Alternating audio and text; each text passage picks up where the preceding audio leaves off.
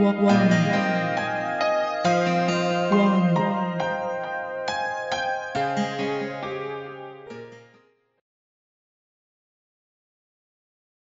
and welcome to the Birmingham Post Business Bulletin on Friday, January the 15th. I'm Graham Brown. The West Midlands embattled manufacturing sector enjoyed a double boost this morning as two of the region's production firms reported impressive results. Historic cooker maker Aga Rangemaster told investors that its fortunes had improved in the last quarter of last year.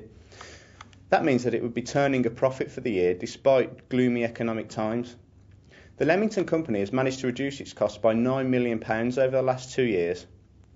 And Staffordshire Pottery company Portmeirion has announced a 34% jump in sales.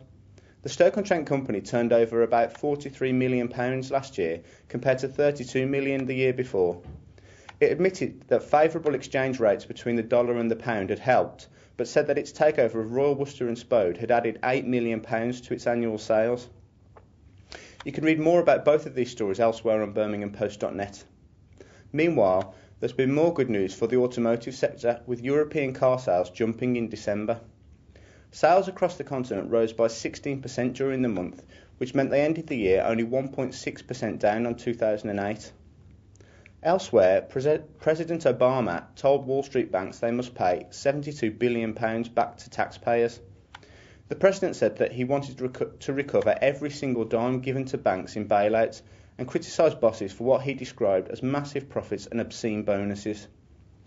That's all from us today. Thanks for watching and join us again tomorrow for more breaking business news.